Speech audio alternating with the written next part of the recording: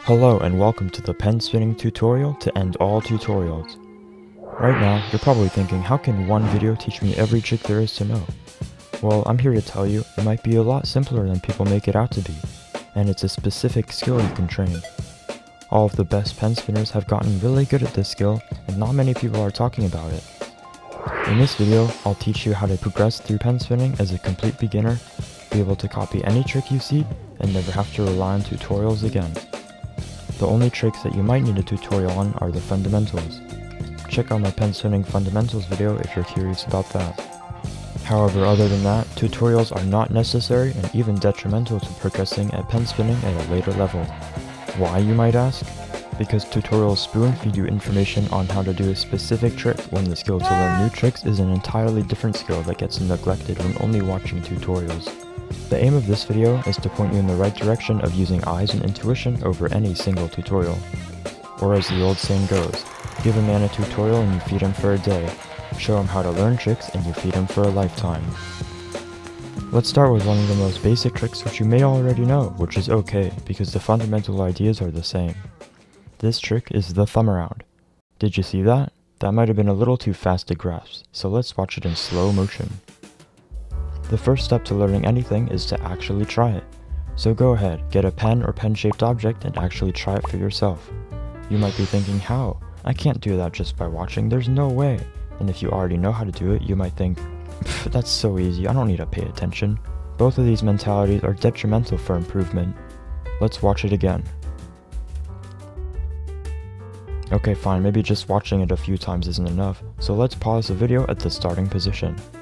Notice every little detail of the position and copy exactly what you see. Just don't get caught up in the specificities of hand shape and finger length difference. Every hand is unique. Focus on what's important and notice how much of the pen is on each side, where each finger is, and how it's being held. Also pause anywhere you feel uncomfortable and see exactly what position it's in. This might seem like overkill for a thumb round, and it is, but it's essential to know how to copy with precision for harder tricks.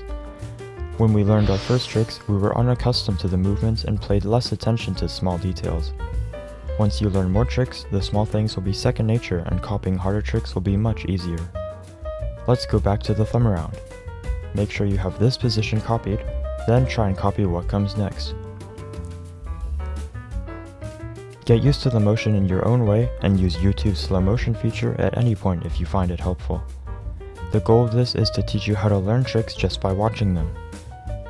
If you relied fully on tutorials for individual tricks, you'd get to a certain point in pen spinning where you're unable to find any tutorials on what to learn next, and many people end up quitting at this point.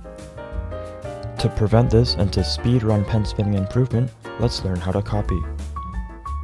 Next, I'll go through some more fundamental tricks and other very useful beginner tricks. Slow down the video, pause the video, and copy the tricks to the best of your ability. Finger pass. Here it is in slow motion. Now here it is in reverse. Next is charge. There's two ways of learning this. And now in every finger slot. Here it is in reverse. This trick is called infinity. Most tricks other than the fundamentals have prerequisite tricks you need to know in order to learn them.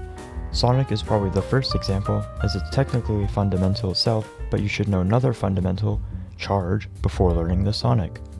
Here's the Sonic again. For more complicated finger positions, tricks with 3 or more fingers, really pause and make sure you get the slot right.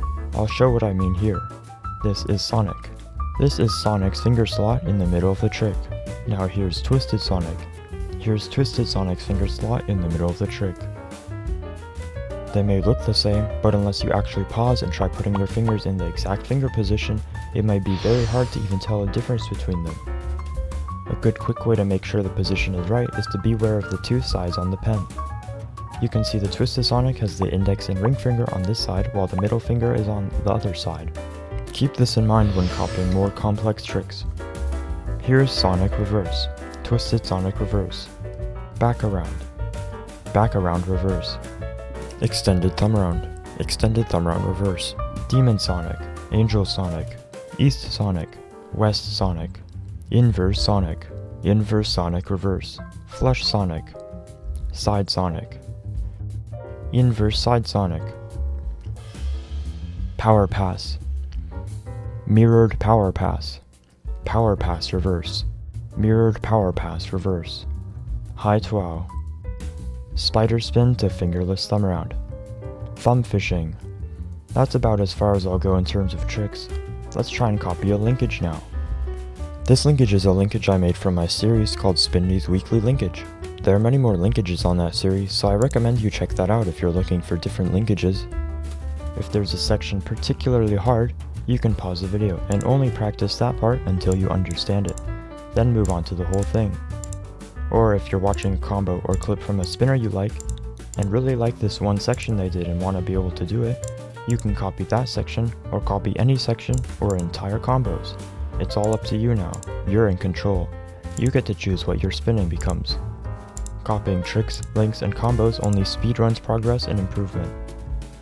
As Isaac Newton once said, "If I've seen further, it is by standing on the shoulders of giants." What this quote means is by using the understanding of major thinkers in the past, he is able to further progress using their knowledge as a starting point. Implement this in your own spinning by always copying harder and harder things while improving them in your own way. Then eventually you'll be ready to copy from the best and improve from there. If you like this video, let me know and check out my other videos on pen spinning. If you have a suggestion for a future video, feel free to write it in the comments section down below. Thanks for watching. See you next time.